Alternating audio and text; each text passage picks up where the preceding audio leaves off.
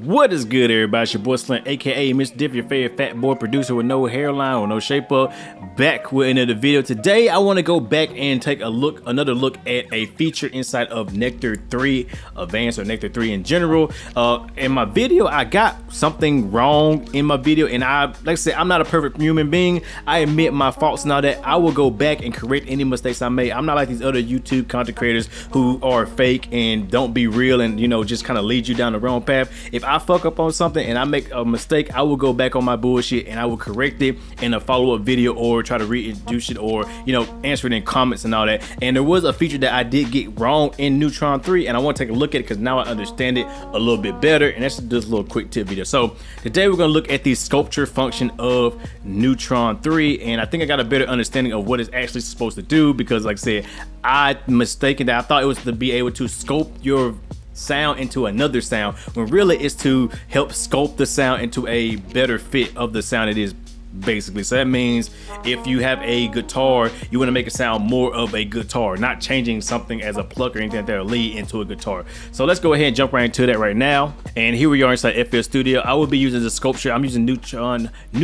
3 Advanced, but like I say, if you got Neutron whatever, and we're using the sculpture feature, I'm gonna be using it on this sub 808, or this 808 sub, and this is part of my 30-day beat challenge. Follow me on Instagram, Twitter, and SoundCloud so you can keep up to date when I do that, because I'm doing this every day. And I will have a follow-up video talking about why I'm doing this also, so do keep in line with that. So here's the 808 by itself.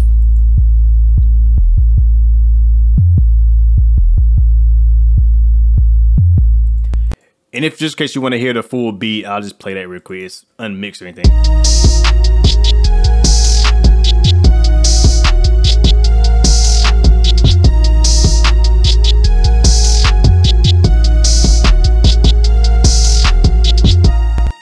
Just a little bit of a more bouncy type beat, and I'm starting to find my sound a lot better too doing this 30-day beat challenge. So I was just people do it.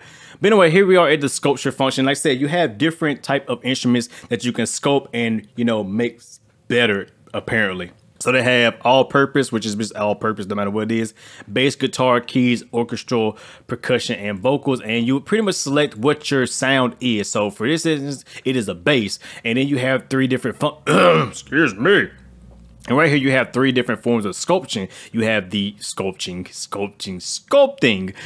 So you have bass, deep bass, and sub bass. So this would be considered a sub bass. So I'll just click sub bass, and then there you go. So what sculpture is going to do is basically sculpt out the unwanted frequencies of that, and only pretty much enhance the frequencies that make the sub bass what it is, or make whatever instrument or every sound it really is.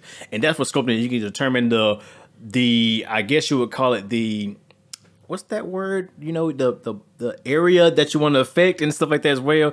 Also how much sculpting and stuff like that as well. So for example, here it is with no sculpting enabled. And now I'm gonna start bringing in the sculpture, and we'll start sculpting this into a better sub 808 or sub bass.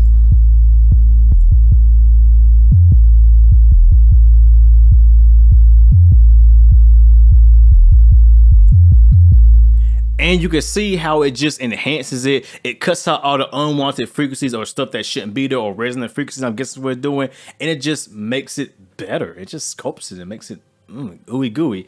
And then you can determine the tone and the speed. I guess the speed is how fast it will react to the unwanted frequencies. And the ballistic, so the frequencies that's doing. And the tone is basically, I guess, making it softer or dark, like making it brighter or darker. So we're gonna play around with that as well.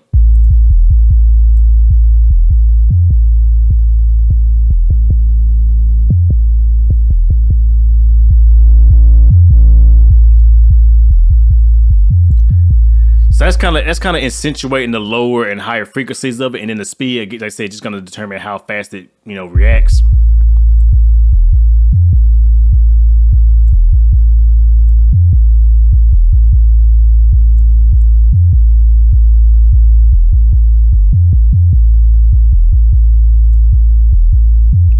And then you can control the area of effect with it.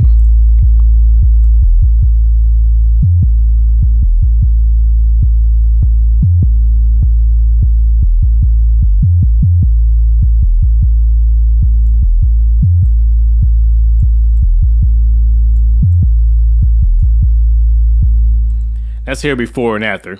So before,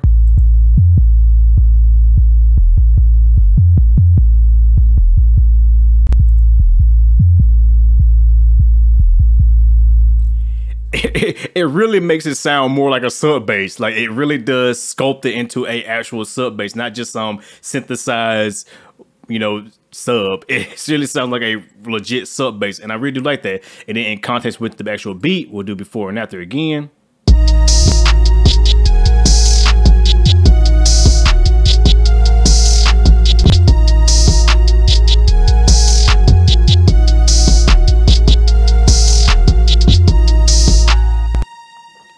So honestly, this is probably one of the best tools inside of Neutron 3, in my opinion, next to the actual tonal balance automatic mix assistant function. The sculpture function is really dope and really useful, and it will help you get the sounds to where you want them to be actually, and not sound like something completely different. Actually make them sound like what they're intended to sound like. So I'm gonna have to explore more with this feature. Like I said, I want to make a video going back into it because I said I did make a mistake in my initial review, and like I said, I'm not afraid to be called out on my bullshit and, you know, fix stuff and correct it for you guys in the future. So with that being said, hope you guys enjoy like always. Hope you learned something. Hope this kind of made you appreciate or actually think about Neutron 3 again. Like I said, I will leave links in the description below where you can go copy it yourself. Like I said, if you already own Neutron 2 or Neutron 1, you get a very lovely discount to get Neutron 3. And if you don't own it, I would definitely suggest clicking the link. I'll link you to Plugin Boutique. They always have the lowest prices for this type of thing, and they usually go on sale a lot too. So I would definitely, you know, go check them out to get your plugin. So with that being said, hope you guys enjoy like always. Y'all know who it is, your boy Slim, aka Mr. Different, not motivated by the money, but the like, comment, subscribe, and views.